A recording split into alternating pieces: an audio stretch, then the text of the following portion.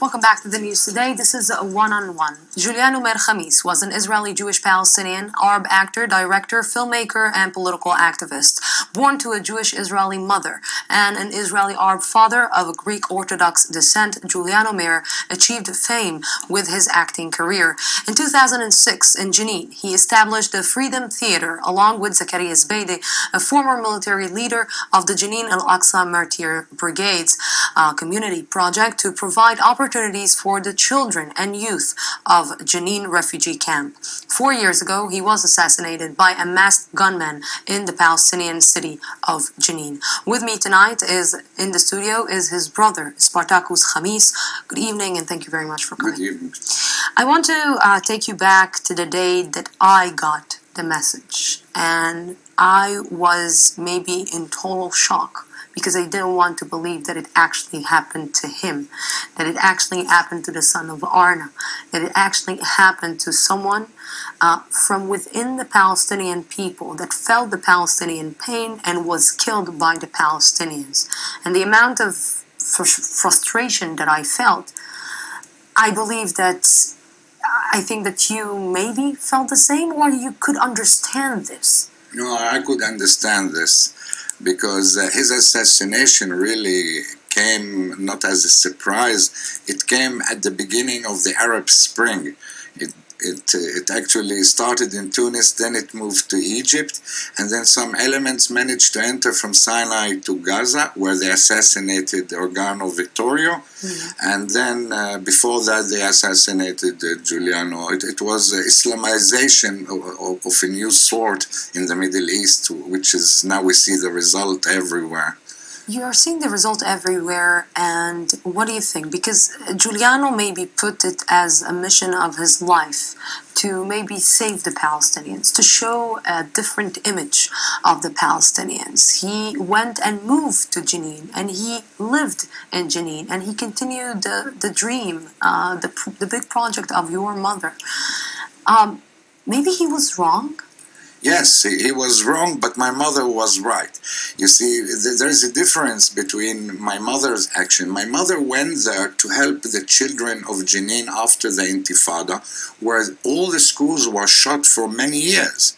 So when my mother entered Jenin as a teacher, she saw that all the children of Jenin, for example, and Gaza, by the way, she also started building care and learning rooms and libraries in Gaza. It was simultaneous activity to substitute the closed schools by schools of Arna. And then Giuliano carried on that into a more artistic level, where instead of care and learning, therapy and drawing and learning mathematics, etc., he went into theater and exhibition like music and etc. But Giuliano is different from my mother. My mother is a communist, it's a revolutionary communist. Anyone who knows my mother, she doesn't do it to help the Palestinians, she does it to help humanity. And she would support the blacks in America and the Palestinians, even Jews. She used to teach children with difficulties, Jewish children with kippahs on their heads. So she didn't really differentiate between the people, because she's a communist. And a communist does not look at the people according to their race or belonging. It looks at people as they are people, per se. Giuliano, no. Giuliano wanted to make a peaceful revolution in a very militarized place. He called it the cultural intifada. Exactly, and there's no such a thing. There's hardly military. It's a paradox. It's a mistaken. You see, during the 70s, we thought we can make a revolution through rock and roll. Believe me, John Lennon and Jimmy, we all thought that by long hair, drugs, and very peaceful lyrics, we can bring about change without a revolution. It didn't work. They all became millionaires and glory rock, and in LA with a swimming pool and a Rolls Royce. So it didn't work. So culture really is a very weak concept for anything. Do you Do you remember the time that you got the message? Of course, I was driving back from work. I was in my car, not far away from where I park, when they mentioned on the news that a famous director, was assassinated in Jenin. Who could it be? So I rang him and he didn't answer the phone, and then I immediately realized it is him. And when you get the message, you say what?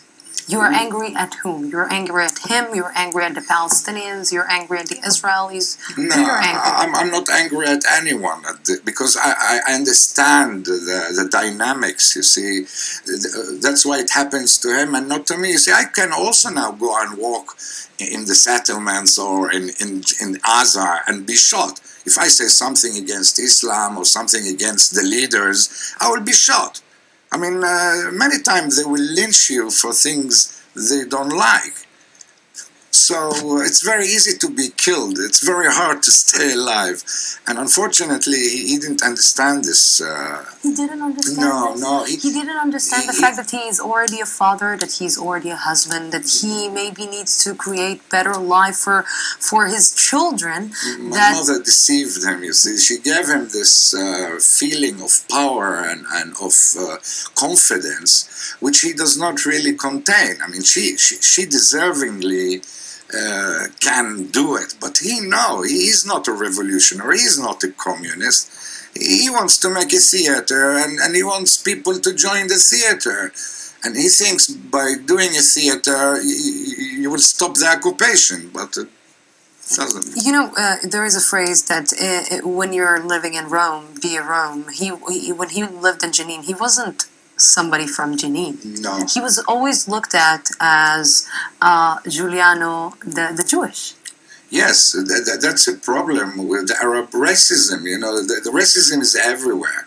I mean, like the Jews hate Arabs, Arabs hate Jews. So obviously, even if you have a slight Jewish connection, you're rejected immediately, especially with radical Islamists and Syrians. They are very aggressive Arabs who don't tolerate any Jewish connection, and the same thing with Jews. I know Jews, if only they see your name having any relation to an Arabic name, they will despise you.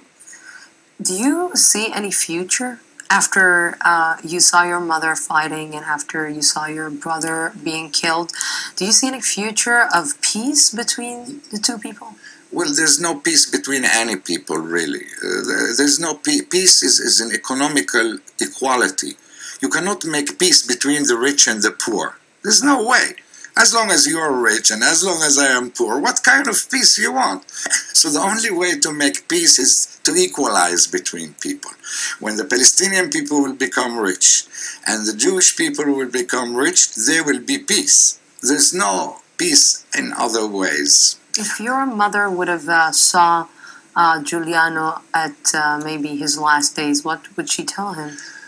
Well, I think if my mother was alive after his assassination, the situation would be quite different in the Middle East, especially if my father was also alive.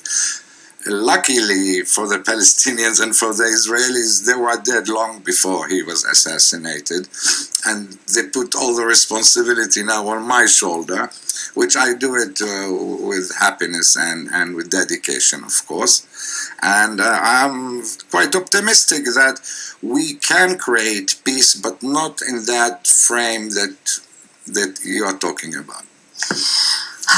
Spartacus, I have to tell you that on a personal note, I miss him. Yes. Well, yeah, I miss him too, because he was really very talented and a very special person, and it's sad to waste him like that for no apparent purpose. I hope that his children will grow up and learn the different side of his father's, their father's legacy. Thank you very, very much for coming to our studio. Thank you for having me. And thank you, our viewers, for being with us tonight. Tomorrow we will be here, not, but on Sunday. From the Jeff Report, Israel. Have peace. Have a great night.